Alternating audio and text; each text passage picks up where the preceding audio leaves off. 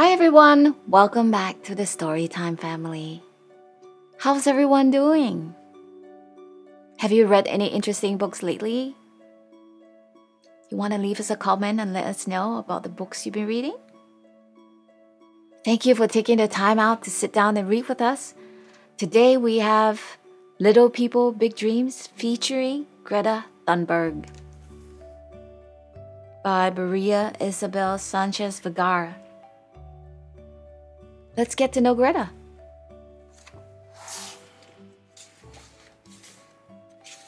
Greta Thunberg.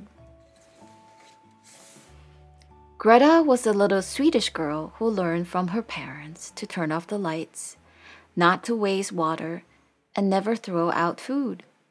3 simple lessons for being kind to nature that most grown-ups haven't quite learned yet. She was very proud of her great-granduncle Svante, a brilliant scientist who 100 years before Greta was born made an alarming discovery. The planet was warming up and humans were the ones responsible for it.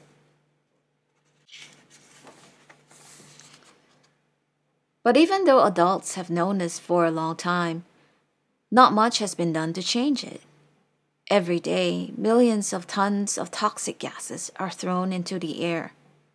Greta wondered what would be left of the planet when she grew up. At school, she watched a film about climate change. Most students were worried about polar bears losing their homes because of the North Pole melting. But once the film was over, everyone forgot about it. Everyone except Greta. She felt so hopeless about the future that she stopped talking. Doctors said that she had selective mutism and Asperger's syndrome, which meant she would only speak and pay attention to what was really important to her. Some may have thought that these were 2 terrible conditions, but they ended up becoming Greta's greatest powers. They helped her to stick to her promise, to do everything she could to slow down the planet's warming. Greta started by convincing her parents to give up air travel and stop eating meat. But there were dozens of other little things she could do. She knew that she couldn't stand up for something without walking the walk. She had done her homework, but it wasn't enough. To stop global warming, politicians had to do theirs too. One day, instead of going to school, Greta decided to sit quietly in front of the Swedish parliament with a sign. Not very many people noticed her that first day, but it did bother Greta. She kept going with her strike every single Friday, and every time she got there, more and more students joined her.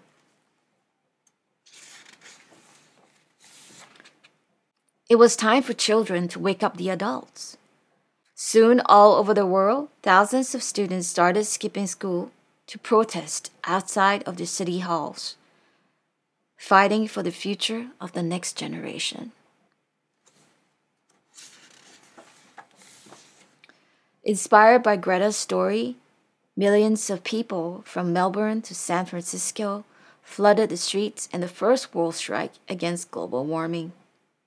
It was the biggest environmental protest ever. She crossed the ocean on a wind and solar-powered boat to speak in front of world leaders.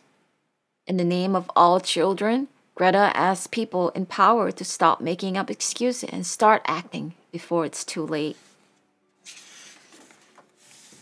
What started with just one girl with a handmade sign became a movement that includes us all. Because global warming is the greatest challenge humanity will ever face. But little Greta is no longer alone. And that was Greta Thunberg. I hope you had fun and was inspired by Greta Thunberg. Such a brave little girl, don't you think? Maybe you're just like her too. We all can make a difference if we come together. If you enjoyed this book and would like a copy, the links to purchase it are in the description below. Give us a like and subscribe if you haven't. And we'll see you back here soon. You take care. Bye-bye.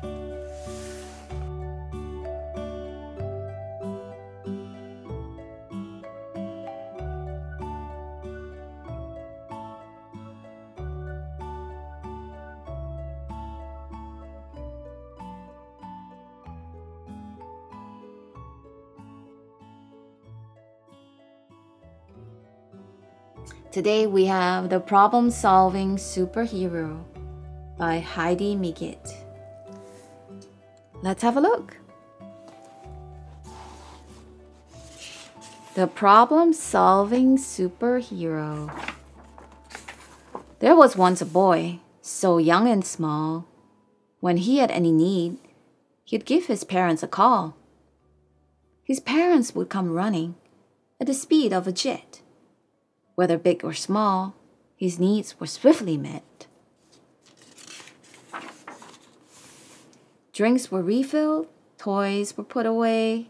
Who needed independence with service like this all day? When their help was delayed, there was no need to fret. He had quickly learned the pace quickened when upset. The boy grew older, but their assistance never wavered. They were there in an instant, ready to help with any favor.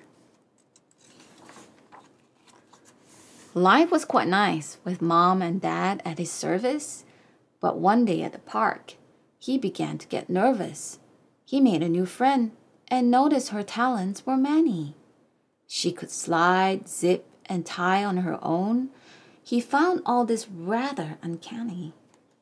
Calm, cool, and confident, she managed it all on her own. In fact, her parents remained seated and let her do it all alone.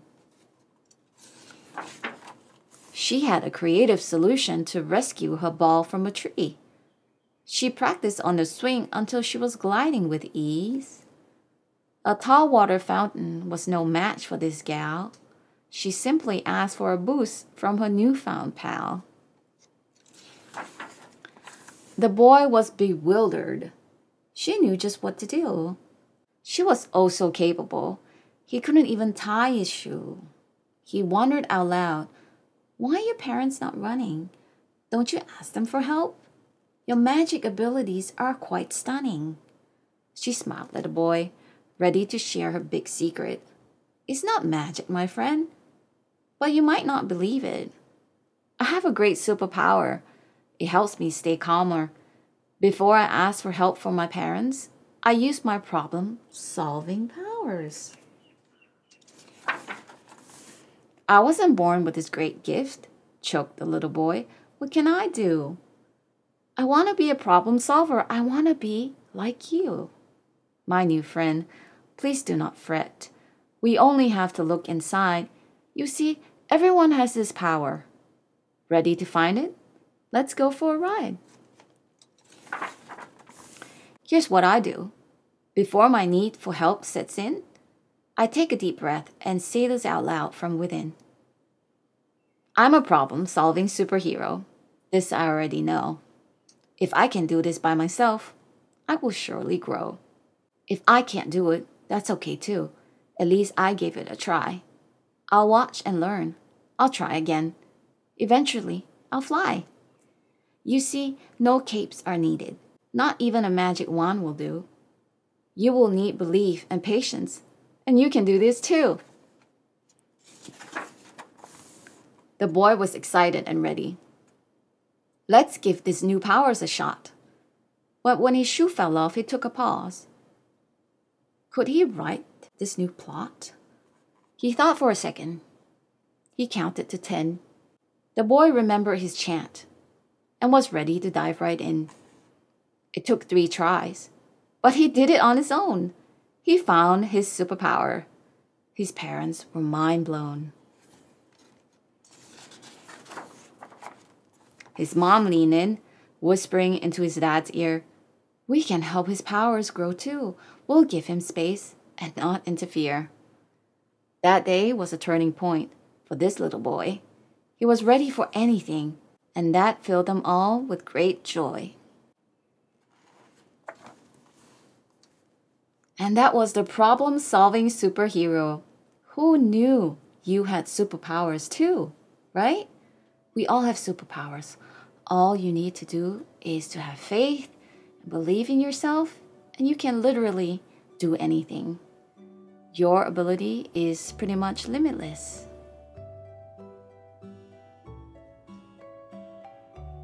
If you enjoyed this story and would like to get a copy of your own, the links are in our description below. If you haven't, do subscribe and click on the bell for more stories like this. Give us a like or leave us a comment. We always love to hear from you. Tell us about your superpower. Till we see you again, you take care of yourself and your family and have lots of fun and eat lots of delicious food. Bye-bye!